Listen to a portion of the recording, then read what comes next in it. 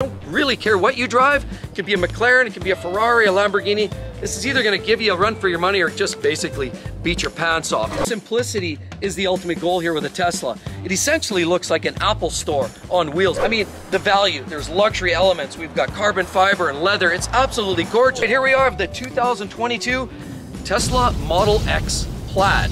And we're actually gonna do a bit of a walk down today, look at some of the quirks, features, as well as some of the different technology you're gonna find both on the outside of the vehicle as well as inside the vehicle. And then, of course, we're gonna talk about what this thing's actually like to ride in. We're gonna go for a spin and actually look at the real hard performance levels that you can actually attain with this wonderful new SUV. Lowering, we're lowering, we're lowering. And... Oh, yeah, that's a face ripper, man. That thing f***ing hauls. Woohoo! Oh. Honestly, I can't keep it stable. Oh, That's man. You need that one. And it's just like I think the fact that you don't hear it, it's almost like no, it's weird. Have you ever been on that roller coaster at Disney World? Whoa!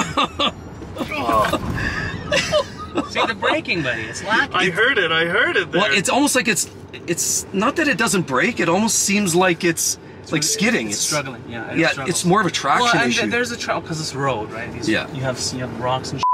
Oh. But it's heavy. You know what? Like honestly, that is incredible. I'm a little sick because I've been watching the screen. Oh, yeah, that's. It's still like it's nice and smooth. Like you can just go crazy. You can drive. You can gradually ramp it up. I like that. None of this like clunk clunk. No, it's just like it's so. Because you've never been in a. No, this is the first time for me. I'm not an electric car for me at all.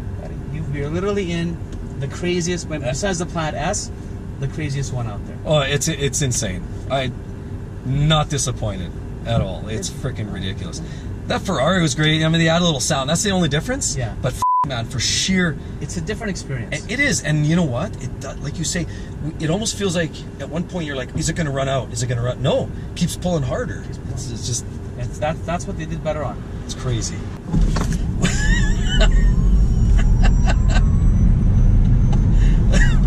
It does, like when you do that, it does eat up battery pretty good. Oh, absolutely. Because you're pulling, you know, how many kilowatt hours is that?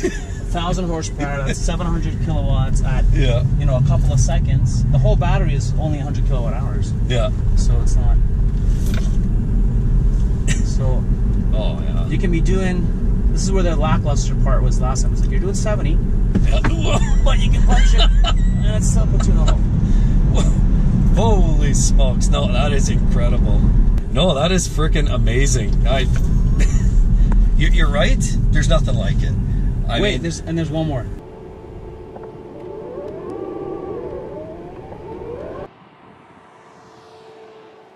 All right. Well, let's take it from the top. Beautiful styling. Typical. What we have here with the Tesla. Super clean headlights. Always something to behold. Of course, here, this is a newer design theme. You've got these inlets here. You'll find this on the newer generation of the Model X. The outgoing model actually had a little bit of a toothpick holder there. This style is much cleaner. Of course, the overall look and the front design of the modern day Teslas, well, really all Teslas for that matter, is that they are just so dialed in, so clean. Why is that? Where's the radiator? Oh, wait a minute. There is no radiator. That's because it doesn't run on fuel and doesn't need coolant to cool it. But anyway, enough about that. Let's go around to the other side. And here we have the standard wheel package. We have 20-inch wheels. With this particular package, it's a great touch, well balanced, it looks well proportioned. But with this, it actually helps with fuel economy a little bit, as well as overall comfort and ride quality. Maybe you give up a little bit in the corners, but not enough for most people on a day-to-day basis. It's a beautiful style, great design. Over here, we now also have, instead of your typical vents that you're finding on most cars, they like to badge themselves. You know, whether it's an M car and a BMW or RS or some kind of badging is always placed here. Not in the Tesla world. They use that space for a set of cameras right there that you'll notice on the back side here for your blind spot monitoring and further detection for your computer. And here, the mirrors, beautiful fold-away. Tesla, everything is automated. But I can't help but point out the reference that it looks a lot like my Jaguar F-Type. Of course, then, as we slide along the upper door sections here, we've got two handles. They're really just a punch, and then the door opens up. And that goes for both sides. A great, clean, shaved look, absolutely very attractive. And the fact that they distinctive with the black trim makes them very, very attractive. And a quick touch, and it's an auto open on the door. Allows you to get in right there. All right, and then when you walk away, the door actually knows with that key in your pocket, it's going to auto close itself. And when we look down here, I can't help but point out a lot of SUVs these days are actually gaining this sort of in popularity, and we're including a lower plastic trim here that's actually going to protect the bodywork from a lot of the stones on the ground that you typically find in some locations. So that's a nice look, and it's going to allow the vehicle to wear very, very well over years to come. Then we circle around to the back, and again, another very clean style of light that you're finding by Tesla. Love all the LEDs. You know they're going to be the most techy LED available in the market, and they don't disappoint. Beautiful touch. And here as we slide around, high gloss piano gloss finishing, wonderful look. Down here, you'll notice this piece here, it no longer says Plaid. Early generation models did say Plaid. Now they include this beautiful little logo here. Down here is also a slightly revised touch from the older generation Model X. This is updated, very nice piece, and consistent with the rest of the design theme. And then as we look right here, beautiful wing. Absolutely just enough accent at the back here to make it interesting. Now these are fixed in the current generation Model X, so what you see is pretty much what you get. The older generations had some movement in there, but this is pretty much as you see it. So what we have here is the oversized, what I'd say is, not for lack of a better word, but essentially iPad screen, and this is sort of the central controls for Tesla and pretty much every one of their models. Down here you have a whole selection of different options to gain access to your different features and elements, and of course your controls specific to the vehicle you'll find over in the bottom corner here. So as we walk down, you can see every control available. You've got from your pedals and steering, suspension, charging, you know, locks, lights, display, your trip computer information, navigation. Literally everything is available at the touch of a button right here on the center screen. In the control section, of course, we've got great features. For example, like Sentry Mode. I've personally seen where somebody showed up to their Tesla if they came out of the store and the car was keyed. But then they realized that they could go back and monitor and saw exactly who was that did that, and they caught it all on camera. So that's a great feature. And then down there, we actually have the light show controls. Great feature. A lot of fun, makes the car interesting. It's really more about the fun and a great way to show the kids at the birthday parties. Pedals and steering section right there. Of course, you can set your different modes. You've got chill mode, which is essentially chilling out. It's very slow throttle response, nothing too exciting. Sport, of course, gives you a pretty good punch. And Plaid mode, which is the full 1,020 horsepower of fun and frivolity. And then you have the drag strip mode right there, which essentially lowers the car, gives it the full beans, and allows you to take off with minimum coefficient of drag at about 0.24. And then in the entertainment section or theater, you can actually watch Netflix, YouTube, and of course Disney channels at your whim. And of course, in case you're probably wondering, it doesn't actually work for the driver to watch while you're moving along down the road, but it does work in the back here for the little kidlings as you're driving down the road. So down here, if you want to alter the heating controls, right here you touch the temperature and it gives you a whole selection of menus from, you know, auto, cool, heat, all of those factors are here. Now you can also, here, as you notice, you can turn that on and that heats up the steering controls right there.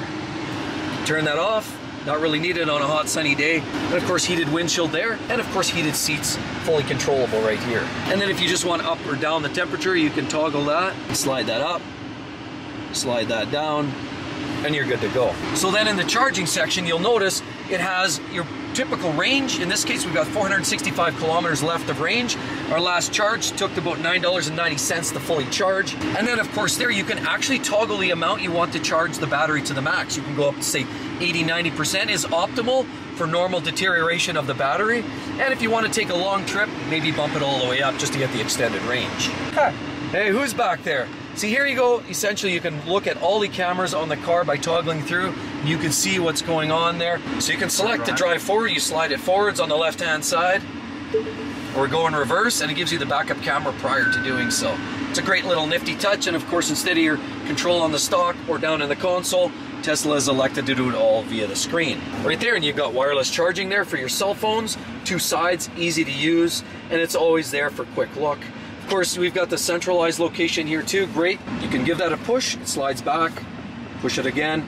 Of course, nice little extra cubby hole there, a couple of cup holders here, and you can go further. There's actually a larger compartment down and below that you can access for further hiding of goods. And another great little quirk is the sun visor, which actually hides away neatly until you use it right there. And you've got this fun little bite-sized flip down here. On the other side has a mirror on it.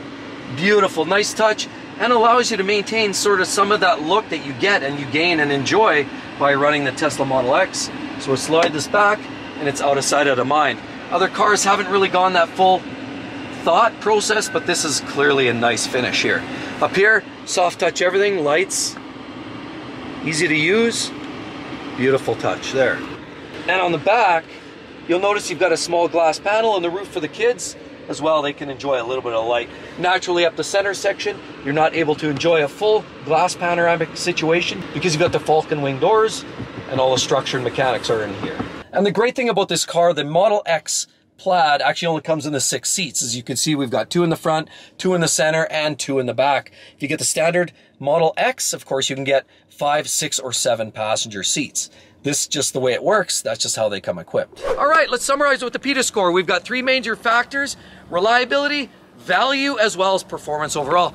Let's give you the numbers, the hard facts. So after the drive in this Tesla Model X Plaid, I have to say 1,020 horsepower is just a little more than it takes to move this thing comfortably down the road. In other words, this will crush virtually any supercar. I don't really care what you drive. It could be a McLaren, it can be a Ferrari, a Lamborghini. This is either going to give you a run for your money or just basically beat your pants off. Because in a straight line, performance is nothing short of spectacular and breathtaking. And the handling is relatively mundane. It handles very well for a vehicle of this size. But I must say that the brakes are a little bit shy for a vehicle. Not that it necessarily are poor brakes, but because this vehicle gets up to speed so quickly, so unexpectedly, and so easily, that it is absolutely just almost too much. It overtakes the brake potential. And I think that would probably be a weak point in the brakes. But other than that, the performance is just, again, nothing but astounding. And I easily give this car an 8.5 out of 10. The only reason it can't make up the more numbers is, like I said, maybe in the future Tesla will start looking at upgrading suspension as well as brakes. Then we talk about value for the money. Firstly, we have to say, well, look, I mean, the value, there's luxury elements. We've got carbon fiber and leather. It's absolutely gorgeous. We have so many electronics and features built within this car, it's hard to dismiss. It really is amazing. It's an awesome vehicle, full of value. It's all-wheel drive. It's great for inclement weather. It actually has seating for 6, so you can haul the kids and the wife and the fam and even those people maybe you don't like. You just haul anybody you want in there. There's enough room for everybody to go around. And with that level of value, it's hard to deny. Now, the only thing with value, I'd have to say, fit and finish. Noticed on the model that we're driving right now, there are a few gap issues, which you hear about Teslas, and we see some of that fitment problems where it doesn't totally align from one door to the next, or you see other lines down here where it's just offset a little bit. That's something Tesla is continually working on, trying to make improvements, making them better and better. But overall, as a value proposition, even though $130K US is a lot of money, think about all the other factors you're getting with it. It just seems easy to justify. And the overall value proposition rings in again as an 8.5 out of 10 because it does everything so well. And lastly, we can't ignore the obvious, and that's reliability. If we're talking about a Tesla, there have been some problems in earlier generation vehicles, most of which were programming problems. I know a lot of the other EVs out there struggle with some of the reliability, overcharging batteries, battery management, causes a lot of issues. Tesla is ahead of the game. So in terms of overall reliability and their programming, it's gotten a lot better. It's tenfold better in the current generation than what you'd see in some of the earlier models. And because there's no internal combustion engine, you're not dealing with leaky valve cover gaskets and blown turbos like you're gonna get in a BMW. No, this vehicle is simple. It's going for simplicity is the ultimate goal here with a Tesla. It essentially looks like an Apple store on wheels, but it's amazing and it's all simplicity and cleanliness of design. It's amazing. As well, I can't help but tell you, the supercharger network, especially as you go further into more populated areas, for example, California, they're everywhere. There's no challenges with range anxiety down in the States. Sure, if you live somewhere up in Northwest Territories, you live on the outskirts of the flat, the globe where you fall off the edge of the earth, that might be a place where you'll struggle with some of the charging. However, if you live in a relatively populated area, charging is really not a problem. And again, overall reliability, I put it at an 8 out of 10. And that gives a grand total of 25, which is actually a pass, double pass, because 20 essentially is the win-lose. Great car, amazing, and definitely worth a look. If you want to get into EV, this is the king of EVs right now. And with all of that said, my breath is still taken away, just to be honest. If you want to see more great reviews, right there, 2 more for your munching. Hope to see you guys real soon. Catch you then. Bye-bye.